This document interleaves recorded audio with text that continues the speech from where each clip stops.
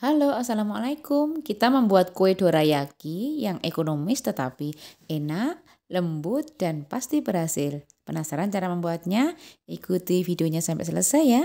Siapkan wadah, masukkan 5 sendok makan gula pasir atau kurang lebih 50 gram. Tambahkan 2 butir telur ayam.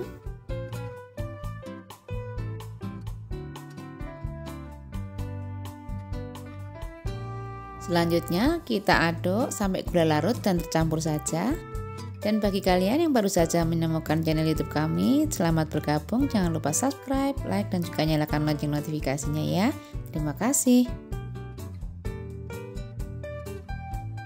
Setelah gula larut, kita masukkan 200 gram tepung terigu atau kurang lebih 3 sendok makan.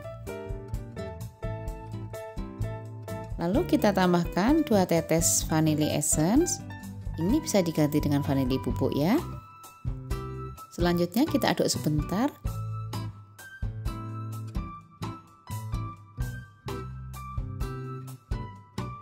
Agak sedikit berat, jika tidak ingin capek bisa kita gunakan mixer ya.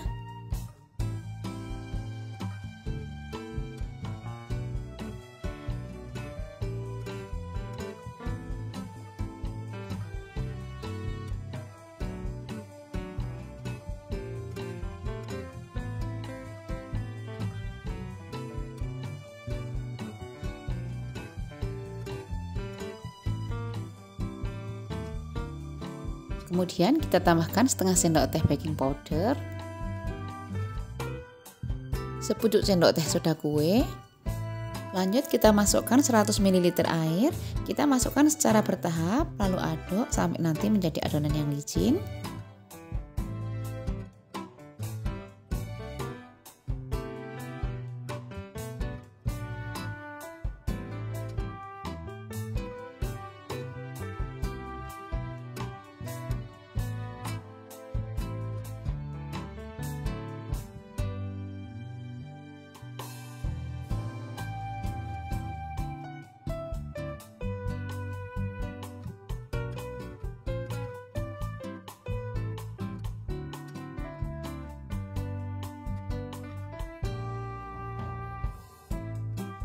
Setelah menjadi adonan yang licin, halus, dan tidak bergerindil, kita tutup menggunakan serbet, lalu istirahatkan kurang lebih 15-20 menit ya. Lanjut setelah diistirahatkan, lalu dadar menggunakan wajan anti lengket yang sebelumnya telah terlebih dahulu dipanaskan. Kita masukkan 1 sendok sayur adonan, masak menggunakan api kecil saja ya.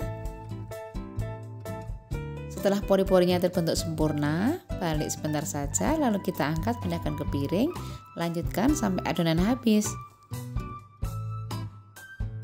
Setelah selesai, di sini kita kasih olesan selai coklat. Untuk selai coklatnya kita buat sendiri bisa.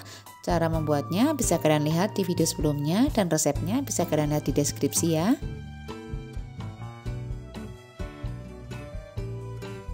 Kita tutup lalu tekan-tekan pinggirnya supaya rapat.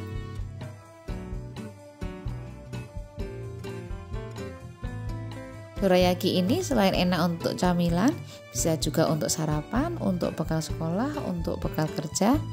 Nah, ini sudah selesai dan ini sudah kita potong.